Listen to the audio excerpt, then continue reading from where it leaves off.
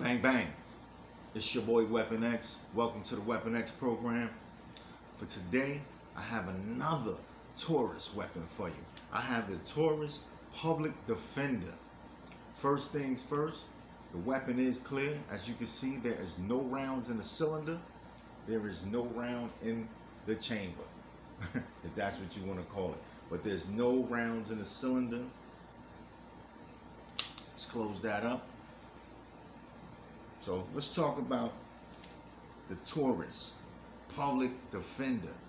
This joint right here, the Judge, is a massive weapon right here. I mean, it's lightweight, but this joint kick. 45 Long Colt, 410 shotgun shells. You got your double eye buck, triple eye buck, bird shot from 9 all the way down to 4 shot. So you can get busy with this joint. You got the joints I like to call the Spartacus discs. Yeah, I got some ammo, but I'm gonna put it back on the side. This right here shoot 4 discs and 9 pellets. 4 discs, 9 pellets. You get hit with this, get a look at that. It's 4 of those in there. They say they're the equivalent of a 9mm/38 special plus P. So you get hit with one of those, you getting hit 3 times, and you getting some buckshot laid on you. So now you know what that do. Let's talk about the weapon. Let's talk about the Weapon X, because that's what they came here for. Let's talk about the Weapon X. Alright, this is a polymer laid over top of steel frame right here. As you can see, I got the rubber grip on here. This bad boy is plain Jane, but I do got the extended grip. It comes with a shorter grip than this. You know, this one I could get a full purchase on. They make another one with a little longer grip, but this is the Taurus model I got.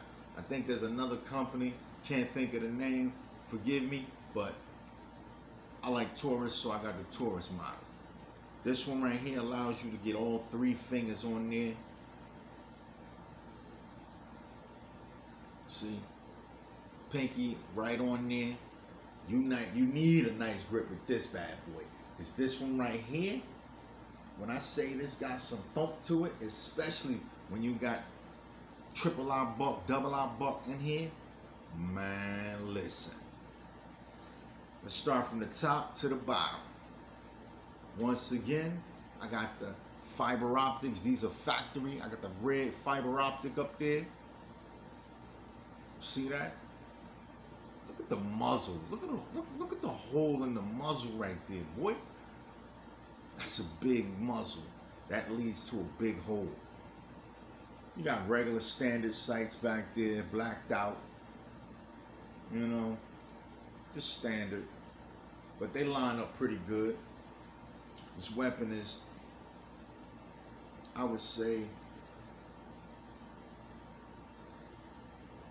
25 ounces, I would say. It's got a little weight to it, but it's light. It's not as heavy as the steel model, all steel. But, you know, you can carry this if you wanted to.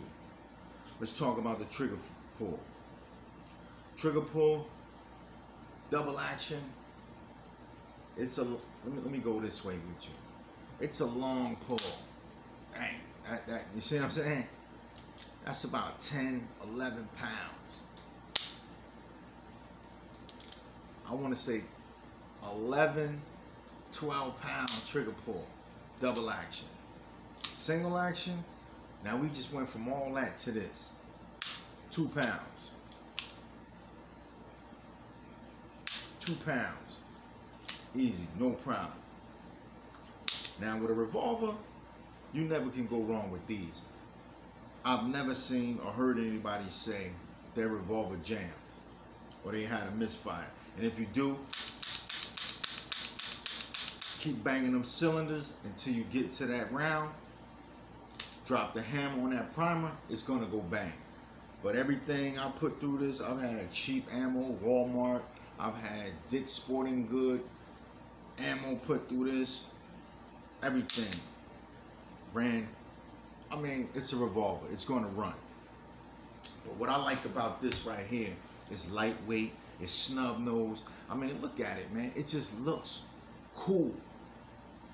Come on, man. You can't be a hater. If this was a Smith & Wesson, you would like it. You can't be a hater. I know you're like, yo, X, you is a Taurus fanboy. Whatever. Sticks and stones may break my bones, but your words will never, ever hurt me or faze me. I love Taurus. Got another one on my list, too. I'm going to get that Taurus Hunter. Watch. I'm probably going to get the 8.83 model, inch model, all black, call it Black Betty, 357 Magnum.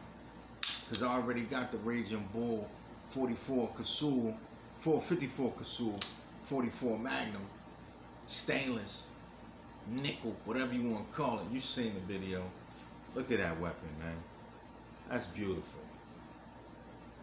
That's beautiful. So let's talk about it. It's 5 shots. You get 5 good rounds in there. You can mix it up. You can put hollow point. You can put a full metal jacket in there. And then you can put a shotgun shell in there. Whether you want to throw a slug right here. You want to throw what I call the Spartacus discs in there. You can put some double-eye buck in there, and then you can put your actual, you know, whatever you want in there, man. If you want to put a non-lethal round in there, somebody come through your door at night, you know, you don't really want to take them down, you just want to hit them with a warning, you could put a less than lethal round in there. This weapon, I'm going to give a shout out to my brother Willie Nevels, because he accidentally ordered 2 of these. And I was going to get one anyway. I had just got my permits, and this was on my list. Because I wanted something in a handgun that shot shotgun shells. So I was going to get the Taurus, just a regular Judge model. I think it's like a 4 or 5 inch model. I was going to get that one. But then I saw this. I was like, yo, I got to have this one. This just looks like it's out of the movie Batman, like some Gotham Knight type of joint. Look at that, man. Come on, man. You tell me that ain't sexy. Tell me that ain't sexy for a revolver. Come on, buddy. 2.5 inch shells in there. I believe these 2.5 inch right here. I want to say these are 2.5. These are not the 3 inch models. These are the 2.5. What's the name of these right here? This is what?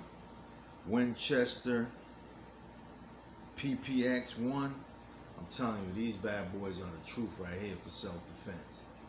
And speaking of self-defense, this is a great self-defense weapon. You know, you're not going to get no jams. This is one of them jammies you could use for backup. You know, you got your Glock 17, your Glock 19 with you. You got your Smith & Wesson M&P 2.0 with you.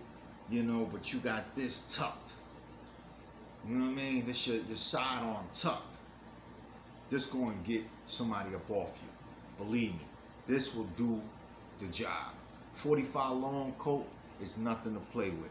I believe that's a 230 grain bullet. It's been a minute. I got so many calibers that, you know, correct me if I'm wrong. Put in the comments, you know, the bullet for 45 Long Colt. Can't really remember right now. It's been a minute. Got so many calibers, man. You name it, I got it. Except for 50 VMG and my 50 AE.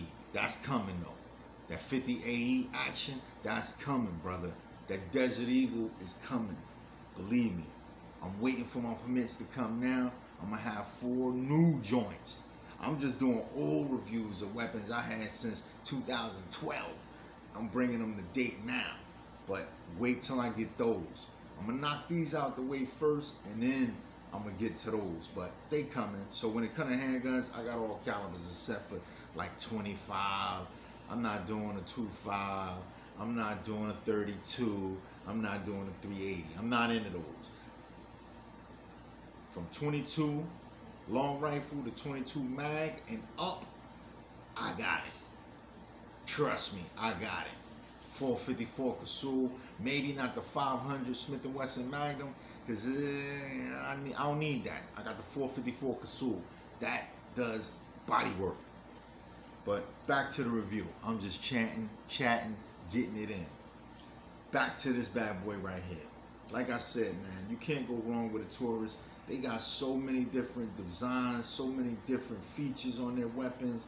You know, at price point, they got something for everybody budget. You want to pay a little bit more, they got something you can pay some cash for, you know? So, this right here, I believe, is a 2.5 inch barrel right here. I mean, you got a rifle round coming out of this, man. 45 Long Colt, that's a rifle round, cowboy round. That's what they used back in the day, John Wayne. You know what I'm saying? Lone Ranger type stuff. Gunsmoke. All them joints. Clint Eastwood's Good, Bad, and Ugly. 45 Long Colt was superior back then. So, you're going to do some damage. And you can get a little long range with this. This, I wouldn't take this no further than 25, 30 yards. You know what I'm saying? To really hit accurate with this. Because the barrel is short. The longer the barrel, the more velocity, the further your bullet's gonna push out. As you can see, I got the ribbed cutouts up on there. I didn't get the color this in red yet. I wasn't sure whether I was gonna do this lime green or red, but I'll get around to it. This just been sitting in the safe for a minute. I haven't shot this one in a while. And another thing with Taurus, for the safety nuts, you get the safety key right here. It's a lock. Once you hit that with your key, lock that up, trigger ain't going nowhere. I don't use that. I keep my weapons in a safe, so I don't have to worry about none of my children running up, playing with none of my weapons. They all in a safe. Man, I like looking at this thing right here. This thing is sweet. Sweet, sweet, sweet. You got room in there if you got a glove on, wintertime. You got plenty of room in there for a gloved finger. Let's look at that trigger pull again. That thing long, man. But when you single action that bad boy, just look how I just tap it and it go. Now I can't do that with the, dang, that joint is, most revolvers anyway, unless you get into your performance model Smith & Wessons, your, you know, Colt 45s and Colt, you're going to get a, you know, probably like a 8-9 pound trigger pull. But this Taurus, yeah, it's a heavy trigger. It's a heavy trigger. Ain't no getting around that, man. Look at that. I'm still pulling. But I wouldn't even fire this weapon like that. I would cock that hammer back, get that nice firm grip, line up my sights, bow. Hit it again, bow. That's how I would fire this, unless I'm just at the range and I'm practicing, you know, my fundamentals, which I could do that too. See how steady that bad boy is? You see how steady that thing is? So, you know, you want to practice your fundamentals. You don't pull left to right. That's good for that too, heavy triggers. But if you competition shooting, you competitive shooting, I don't recommend this for that. You know, this is strictly self-defense. As it says up top, let me see if you can zoom in on that. The public defender. Love that name. Yeah, so, I mean, what more can I say about this weapon? It's a revolver. Really has no features on it. You know, it's no Picatinny rails built on, no, you know, Weaver rails up top where you can throw a scope on this. None of that. It's just plain Jane. But I do like how the cylinder release is recessed. You know what I'm saying? Let me drop that hammer. Let me show you that like that. You see that cylinder release right there? You just press that bad boy, cylinder plops open. A lot of revolvers, you know, they got the switch, go up and down on, not this one. Push in, cylinder opens. And yes, the weapon is clear, so you can see that. That's the Taurus Public Defender, poly model. Speaking of poly, let's politic on this watch right here. You know I'm an Invector head. Right here, for today's video, we got the I-Force. The Invector I-Force. 53 millimeter. This bad boy is 300 millimeters water resistant. You can go swimming, diving with this watch and nothing's gonna happen. Look at the shine on that bad boy. Let me go in close for you so you can see the mechanics on that. Look how it sits up on the wrist. That bad boy sit up high, right? Check out this feature right here. That's how you set off the chronograph. Look at that bad boy, man. Thing is sweet. Thing is sweet. Check it out. I try to bring a watch to all my reviews, let y'all get a little look at that as well. You know. But yeah, this is the Invector I-Force Special Edition. I picked this up like 6-7 months ago, man, and I've been on the road with Invector. I love them, man. They're good watches. They're sturdy. They take a beating. You know, they're a good conversation piece. When people see you, like, yo, man, what's that on your wrist right there? Other than the, you know, average Rolex, you know, Seikos, and you know, those super expensive watches, Richard Milles and stuff like that, $1 million watches. These right up there with them as far as quality. Like, I wouldn't go sea diving with a Richard Mille. Maybe not even a Rolex, because I think they're only maybe 100 meters, something like that, depending on which ones you get. But this one right here, 300. And the illumination on this joint, if I turn the light out and you see the illumination on this joint, crazy. I'm not going to tell y'all the price because y'all will be like, wow, for real? But look it up. The I-Force Invector. Check out their lines. Like I said, sweet watch, man. Sweet watch. But that's my time, baby. I'm about to be up out of here. It's Sunday, fun day, gun day, but now I'm out to go in there with wifey, watch some TV, chill, get ready for work tomorrow. Like I said, I want to give all my transit workers a super duper shout out because, yo, we out there on the front line, we giving it up, man. We out there getting these people where they need to go, whether they going to work or they just going to hang out and BS. We on the front line, man. So we losing a lot of soldiers out there. So I just want to advise all my drivers, be safe, man. Be cautious. Your life is more important than anything. Making it home to your family safe, sound, secure, that's #1 priority. On that note, I'm going to say peace. Yo, AKJ, I'm going to see you, man. Yo, I got a surprise for you, too. All right? And welcome to the 1911 Club, boy. All right? This is your boy, Weapon X. I'm out. Peace.